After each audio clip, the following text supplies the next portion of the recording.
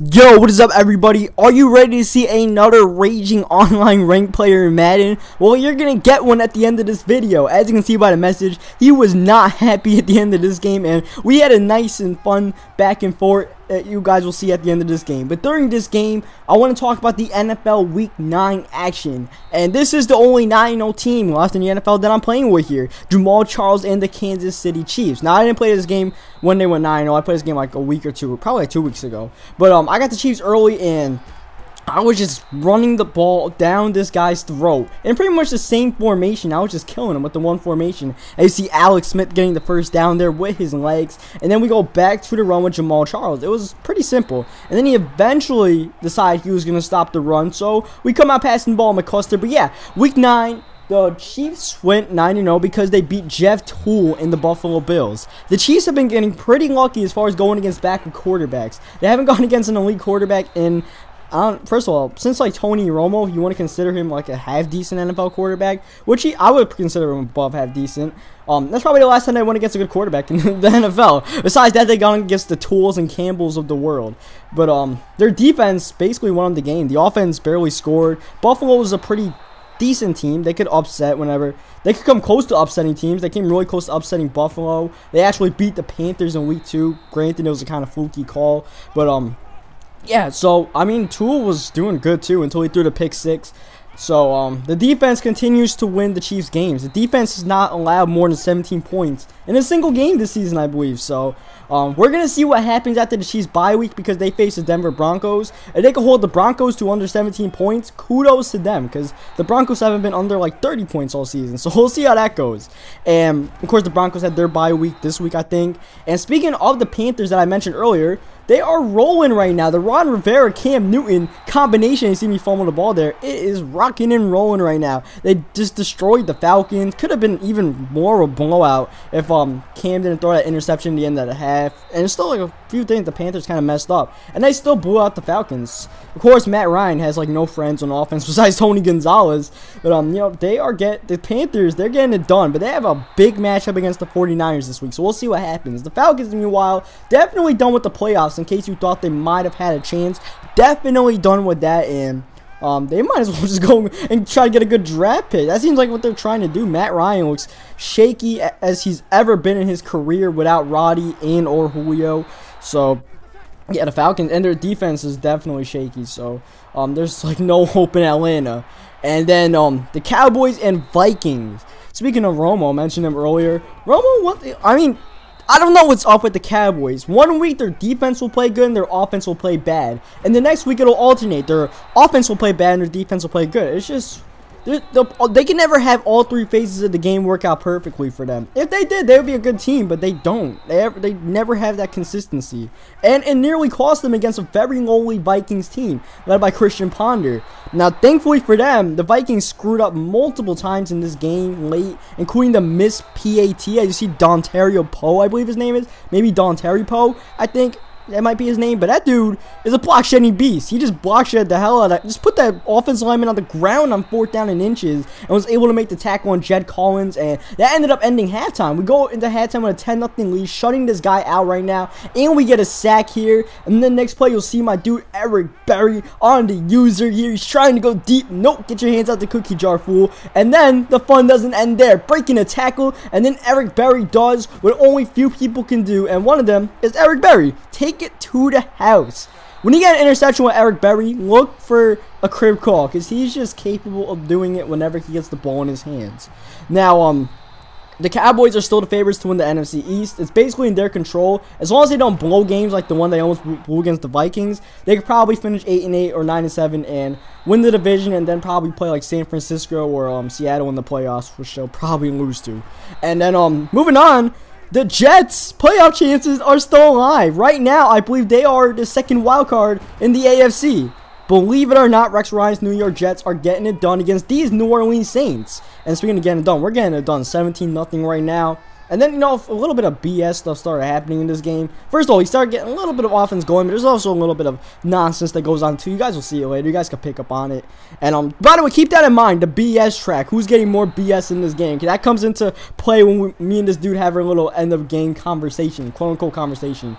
It's more of a back and forth thing. But yeah, the Jets, they're bound to lose their next game following their pattern, but they played the Patriots, Bengals, and Saints in consecutive weeks and won 2 of those games. Even though they got blown out in the second one to the Bengals, you know, you win 2 of those 3 games. Congratulations to you, because those are 2 of the best teams in the NFL right now. Even though the Patriots are a little bit shaky, they're still considered one of the best right now because they just keep on winning. And speaking of the AFC wildcard race, another sneaky team that's in the picture is the Titans. Titans, I believe, are 4-4. They beat the Rams, pretty much dooming any little chance the Rams had left of getting a wild card. You see me run the read option with Alex Smith and getting a ton of yards. But yeah, the Titans, they are in play for that second wild card spot, along with the Jets and a few others. The Rams, meanwhile, like I said, their playoff chances are pretty much done. The slim chances with Kellen Clemens, that's over since they couldn't beat the Titans. And the Titans, meanwhile, they live to play another day. I mean, they played some really tough opponents lately, and now that their schedule might be lightening up, you know, we'll see what happens. And we'll see, they probably have to beat the Colts once, I would think, to try to get into the wild card conversation. As you see, that was just a BS touchdown. I don't know, Brandon Flowers, he's not really the greatest zone player. He's more a man-to-man player, and that proved it right there. Got teabagged and they didn't even locate the ball. So that was some real horse shit, man.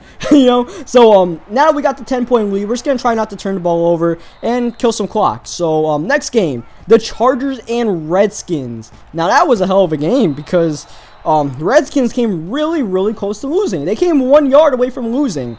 Now, honestly, if I were the San Diego head coach, on 4th down and goal, well, like 2 seconds left in the game or whatever, I would go for it. Like 4th down and 1, I think. Like 4th down and inches. I'm not sure what it was. It was like 4th down and 1, 4th down and inches, something like that. I would go for it and put the game on the line right there. Don't go into overtime and don't let a coin toss decide the game. Because you give the ball to RG3 and the Redskins, what happened there was probably what was going to happen. San Diego doesn't have the best defense in the league. I wouldn't put that much trust in them. I would put trust in your offense to hopefully get 1 yard to win the game. And they didn't, and RG3 Skins live to play another day and continue to be a fringe team in the NFC East battle. The Eagles, I kind of eliminated them, but they're back in the conversation. And by the way, ultimate bullshit here. Come on, EA. I feel like EA just puts a bounty on me, man. They just making me fumble at all costs. But yeah, the Eagles kind of slipped back into the NFC East conversation, which isn't that hard to do considering the Giants did a few weeks ago. As you see Brandon Flowers blow a coverage, deep blue, and this man blows a coverage. Come on, Flowers. But Nick Foles, 7 touchdown passes.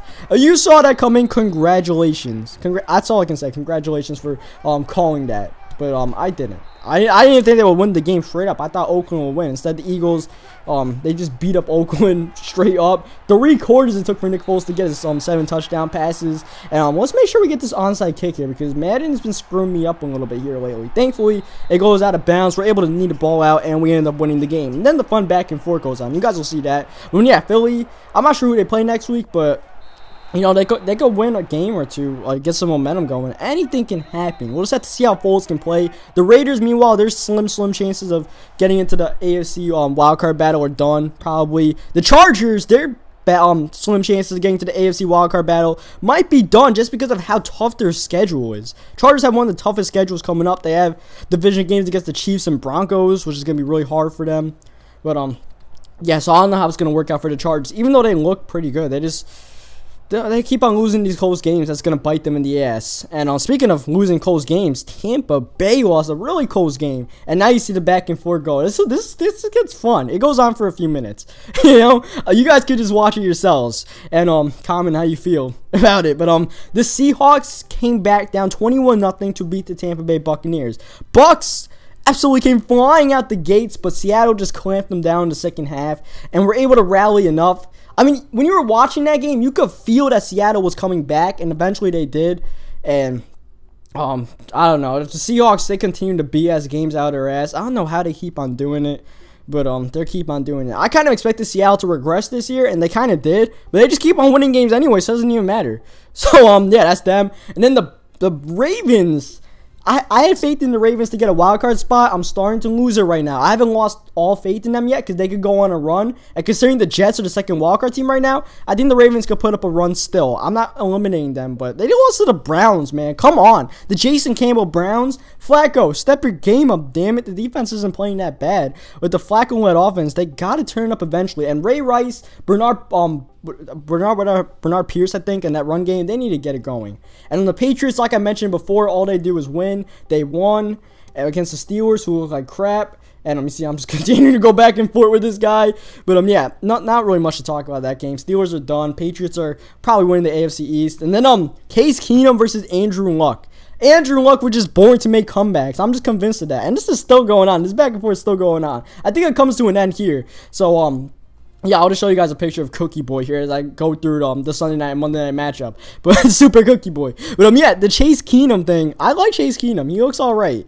Actually, I'll show you guys some stats first. But look at how much games this guy's played. Holy shit. And he's talking trash and he can't even win. Not even close to winning. He just got lucky. But yeah, Chase Keenum thing, it worked out. And then Gary Kubiak collapsed, and the Texans also, their team also collapsed. Hope Kubiak and John Fox get better because that was pretty scary to watch live. You know, they actually come out of commercial break and the dude's on a stretcher.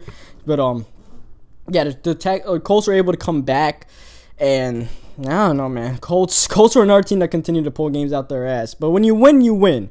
That's all you can say in the NFL. And then the Monday night matchup got defined by Aaron Rodgers getting injured and leaving for the game. And I kind of felt like Rodgers would get injured this season because he plays a little bit recklessly. When he tries to roll out the pocket, he takes hits pretty much all the time. He never really throws the ball away. And that time, it cost him. McClellan buried him, and Seneca Wallace came in and couldn't do much. And Luke, one of these McCowns, I think it's Josh McCown. There's like 3 different McCowns, man. Confused the hell out of me in my last video. I called him Luke. And I'm pretty sure it's Josh McCown, but Josh McCown's looked good in both showings against the Redskins and the Packers. He looks pretty good. So, even if Cutler doesn't come back next week against the Lions, McCown might still give him a chance to win. Of course, a lot of that has to do with Forte, Jeffrey, and Marshall. 3 very great weapons that can make pretty much any quarterback look good.